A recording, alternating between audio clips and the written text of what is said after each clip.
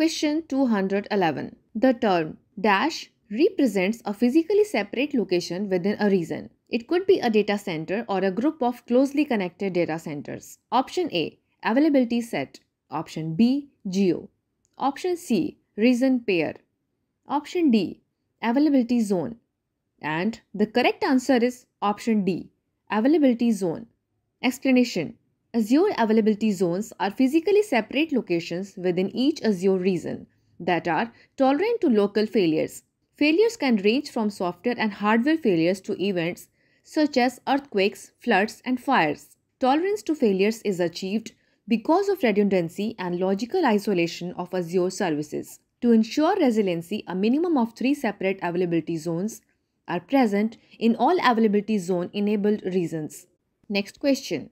Which feature of Azure Active Directory will require users to have their mobile phone in order to be able to log in? Option A, Azure Information Protection AIP. Option B, Azure Security Center. Option C, Multi-Factor Authentication. Option D, Advanced Threat Protection ATP. And the correct answer is option C, Multi-Factor Authentication. Explanation. Multi-Factor Authentication MFA. The concept of having something additional to a password that is required to log in. Passwords are findable or guessable, but having your mobile phone on you to receive a phone call, text, or run an app to get a code is harder for an unknown hacker to get. Next question. Your organization has implemented an Azure policy that restricts the type of virtual machine instances you can use. How can you create a VM that is blocked by the policy? Option A. Use an account that has contributor or above permissions to the resource group. Option B. Subscription owners, administrators can create resources regardless of what the policy restricts. Option C. The only way is to remove the policy. Create the resource and add the policy back. And the correct answer is option C. The only way is to remove the policy, create the resource and add the policy back. Explanation. You cannot perform a task that violates policy, so you have to remove the policy in order to perform the task. Next question. You are planning to set up a solution on the Azure platform. The solution has the following main key requirement. Provide the ability to store petabytes of data. Be able to run complex queries across the data. Which of the following would be best suited for this requirement? Option A, Azure Firewall. Option B, Azure Application Gateway. Option C, Azure Storage Accounts. Option D, Azure Synapse. And the correct answer is option D, Azure Synapse. Explanation. This can now be achieved with the help of the Azure Synapse service. Azure Synapse is a limitless analytics service that brings together enterprise data, warehousing, and big data analytics. It gives you the freedom to query data on your terms, using either serviceless on-demand or provisioned resources at scale. Next question. A company has a set of Azure virtual machines. These Azure virtual machines will be hosting web servers. The web servers need to send logs to a central log store. Which of the following can be used for this requirement? Option A, Azure Advisor. Option B, Azure Monitor. Option C, Azure Service Health. Option D, Azure DevOps. And the correct answer is option B, Azure Monitor. Explanation. You can use the Log Analytics Workspace feature in Azure Monitor to store the logs. Option A is incorrect. Azure Advisor is a recommendation engine in Azure. Option C is incorrect. Azure Service Health is used to display the health of the underlying Azure services.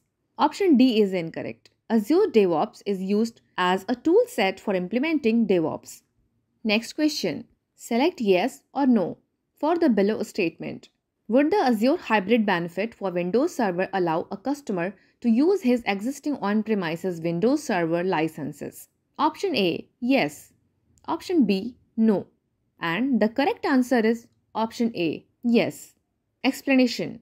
Yes, this is one of the benefits of the Azure Hybrid Cloud. You can make use of the existing on-premises Windows Server licenses.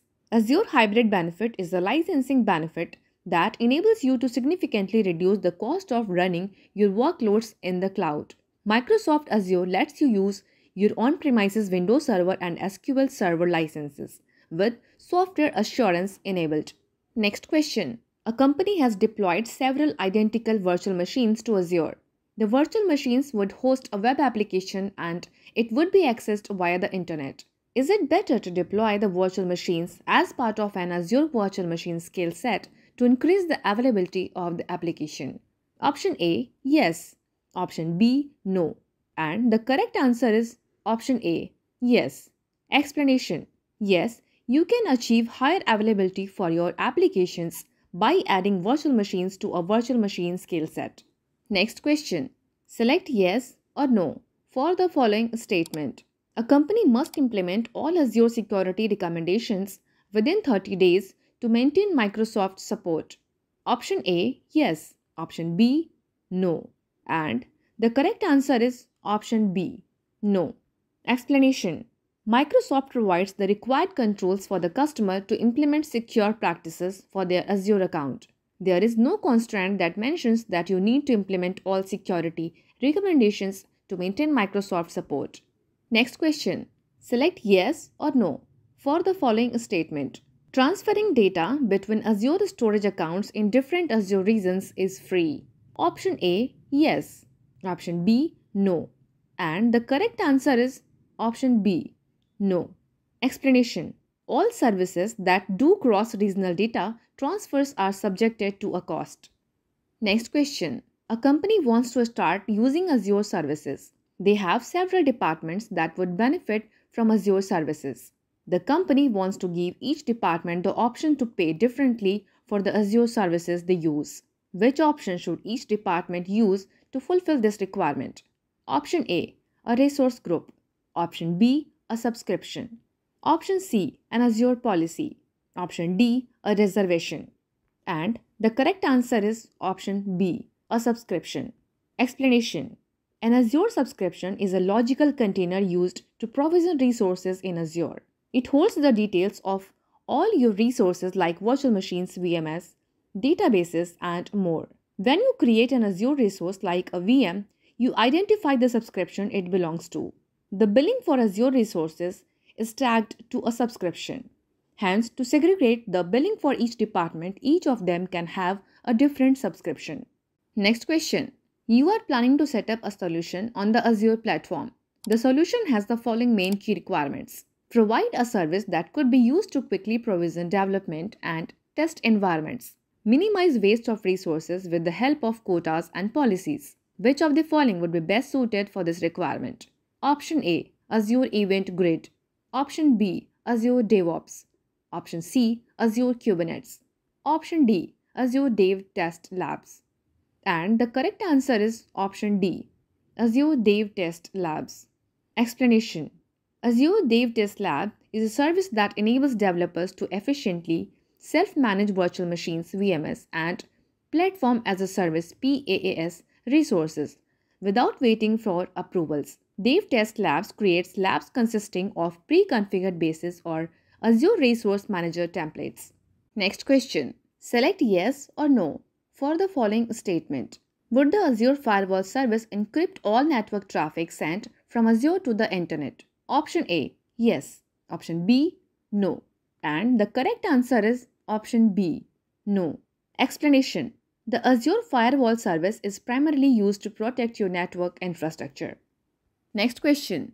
You have set up an Azure subscription and plans to start deploying a few resources on the Azure platform. You need an Azure service that can create and update the resources in a declarative manner as a group. Which of the following could be used for this requirement? Option A, Availability Zones. Option B, Azure Resource Groups. Option C, Azure Resource Manager. Option D, Azure Regions. And the correct answer is option C, Azure Resource Manager. Explanation. This can be done with the help of Azure Resource Manager. Azure Resource Manager is the deployment and management service for Azure. It provides a management layer that enables you to create, update, and delete resources in your Azure account. You use management features like access control, logs, and tags to secure and organize your resources after deployment. Next question. Select yes or no for the following statement. Would the company administrative team have full control over the underlying server hosting the Azure SQL database? Option A, yes. Option B, no. And the correct answer is option B, no. Explanation. The Azure SQL database service is a platform as a service. Here, the underlying infrastructure is completely managed by Azure. Next question. You are planning to set up resources as part of its Azure subscription. You are looking at different security options that can be used to secure their Azure environment. Which of the Azure service could be used for the following requirement? Provide protection against distributed denial of service attacks. Option A, Azure Key Vault.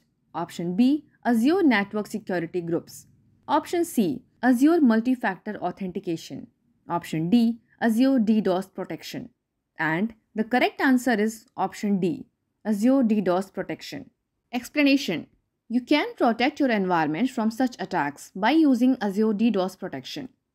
Azure DDoS Protection Standard, combined with application design best practices, provides enhanced DDoS mitigation features to defend against DDoS attacks. Option A is incorrect. Azure Key Vault is used to store secrets, certificates, and keys. Option B is incorrect. Azure Network Security Groups is used to restrict traffic into and out of Azure virtual machines. Option C is incorrect. Azure Multi-Factor Authentication is used to provide an extra level of security during user authentication. Thank you for watching this video. Buy our AZ 900 premium questions with 50% off. Check link in the description.